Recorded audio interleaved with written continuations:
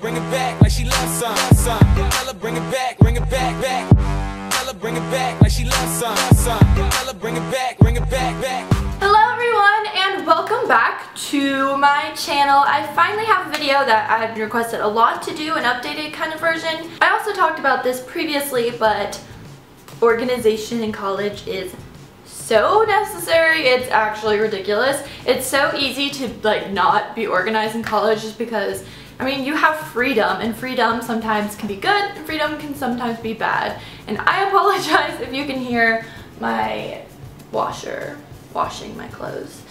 But finally I consolidated all of my tips about staying organized in college and also showing you guys how I organize my agenda even after post-grad, because I thought that would be helpful for you all. So if you are interested in how to stay organized, stay tuned, but also be sure to check out my other social medias if you liked this video, and be sure to subscribe. I would love to have you all here. I'm sorry I had to hit that really awkwardly high-pitched note. Here are my lip gloss. One of my favorite tips to tell you guys every single year, I kind of forgot to tell you guys this year, so here I am telling you guys my favorite little insider trick. So basically we all know that college textbooks are a ridiculous amount of money and no one really likes to pay the full price, especially at your college bookstore. Some textbooks can go for like $200. $200. And you're like, okay, WTF. But if you use this website called Slugbooks, I've talked about this so many times before. I didn't know about slugbooks.com until I was a sophomore in college, and ever since then that's the only website that I use. You enter the ISBN number that's usually on the syllabus that your professor provides you with, usually before school starts, and instead of paying that $200 price that you will pay at the bookstore, and it shows you all the different websites that kind of sell used or new textbooks and like the best price that you can get it at. So I will remind you guys of this website probably till the end of the world because it is seriously a lifesaver, and you're welcome in advance. So my next tip I've already previously touched on in the last video is to have one school supply, whether it's binder, notebook, everything, and have all of the different subjects in that same thing, so it's less things for you to carry around, but always be sure to label it and always put it in the exact place where it's supposed to be. And it's just so easy to put all the flyers and handouts that your teachers will give you and put it in this, so you'll always have it and you can, you know, go back and look at it once, you know, an exam or something comes around. My next organizational tip is to keep separate notebooks though for like your leisurely stuff and your homeworky and notes and stuff like that. So it kind of helps you think of a certain notebook in a different aspect and kind of helps you like relieve stress, because I mean certain things remind you of school and then certain things will remind you of work, so it's just like, I don't know, different lives.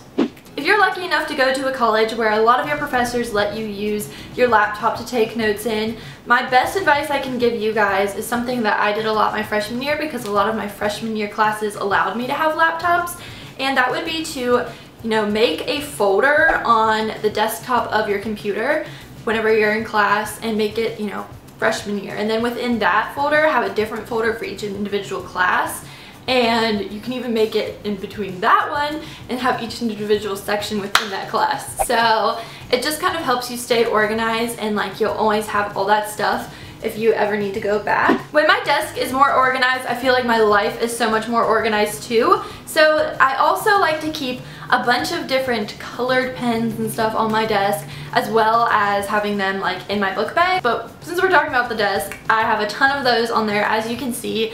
And it's just so nice because you can, you know, use different colors for certain things. And also I love to have post-it notes. This is great for having them in your school bag and also at your desk, because you can take the post-it note, write what you need to write down, and put it on your computer, so it's like the first thing you see, and you know, you always remember to do it. And now the part you all have been waiting for, the agenda portion of this video. My agenda is my best friend. I'm sure y'all's is your best friend too, but holy cow guys, this agenda rocks. Go buy it. So this agenda is the Day Designer from Target, and seriously, if you're a post-grad or even in college still, this thing is huge, but it will save your ass. It is only $20 at Target. It's my favorite agenda. At the beginning of the month, just like most agendas, there's a huge calendar portion, and I like to use this to organize, you know, like my video schedule, and also plan out like when exams are or when I have, you know, certain meetings, and so I can always like refer back to that just to make sure like I have certain things. And even on the days I don't really have anything marked, I can use that more as like a filming day.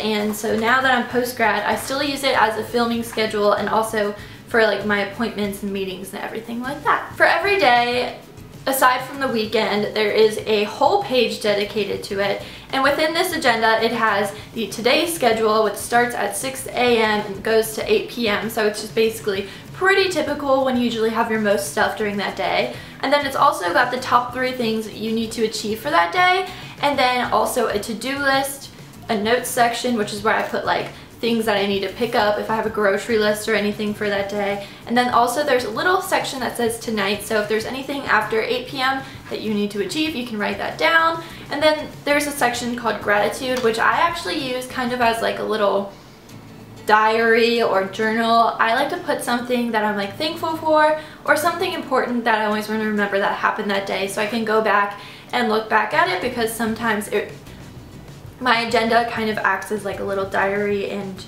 a little calendar, you know, to look back and think back on times and when life was good.